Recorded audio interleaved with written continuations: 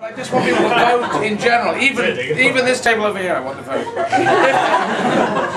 But, you know, because I think this election has got really interesting. I mean, I believe in fairness. I've been a supporter of the Labour Party since '95. So I'm not being wheeled out here. I am self-propelled. I volunteered for this. So I've gone England, Scotland, Wales, and I would have gone to Northern Ireland, but they do their own crazy thing. So that's cool. And I have run through everywhere. And I finished, I think, marathon number 8 here. You did? In Swansea. Marathon number 8. And I used to live in Skewen. So I'm sort of local. And I went to school in Upland, in Oakley. I went to school just here. So anyway, so do vote, do get involved, watch these debates. Support Geraint and vote for him, and because if we do, people are thinking going tactical and going to the Lib Dems because he looks kind of shiny. But if you do that, you probably will get the Tories. You've been working up to the Tories on a Friday morning, and you've got to bear that in mind because the Tories, if you've seen Harry Potter, they are the Dementors.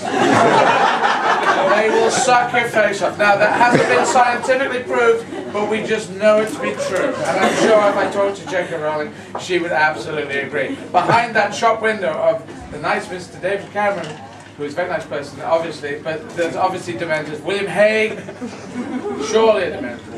And George Osborne, yes, and he had to change his name from Dementor Osborne.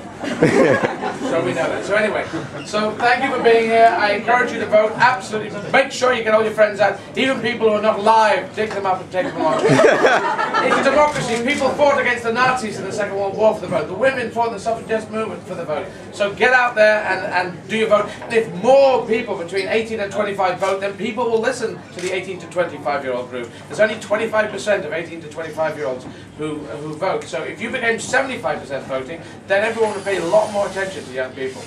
So do it. Thank you.